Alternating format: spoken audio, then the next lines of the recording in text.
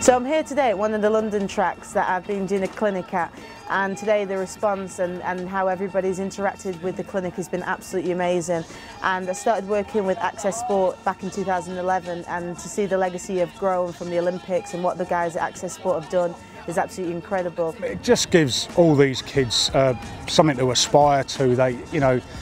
They've been so excited for over a week, and by her being here, they relate to that, being that she's one of the top riders in the world, and also the impact that it has throughout the other clubs. They see it on the social media, but just her being here is such a great vibe for all these kids. They're having such a great day, and you know, we can't thank Shanaze enough. It's been a memorable day for the club and all these children that are here, all these riders and parents that are here as well.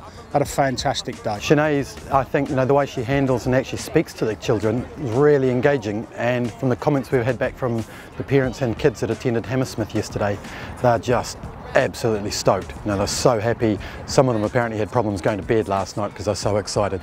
So yeah, it's been terrific, and it's great that an athlete at her level takes time out to help the next generation. She's really good with the kids and that, so I've never done a training session with Shanaze before, but she actually is really good, really helpful with all the kids and that, doesn't leave anyone out, and that's what you want in a training session. You want it to be fun, but you want it, to learn something as well, so that's good. She's made all the sessions fun. She's made it fun, so I've enjoyed it. Robert loves her, she's his hero, and he wants to learn from her to how to race better and how his technique improves that. Just such a good feeling to be with a world champion. Really nice to have Shanaze down here to show the kids what to do. The training's brilliant, they're soaking up that information, and hopefully with all the extra gate practice pumping, that they're going to just keep using that to get further and further in. It's not just the riders that have been great today, it's the volunteers, it's the the people who support the club week in, week out, and it's amazing to see a group of really young professional athletes developing into BMX riders now. Well, I've become involved in BMX myself in London.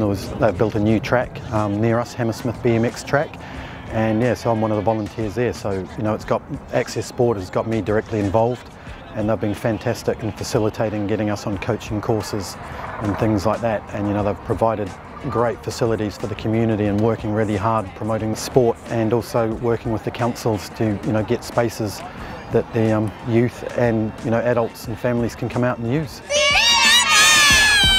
Like that. That ugly duck that's gonna take you back.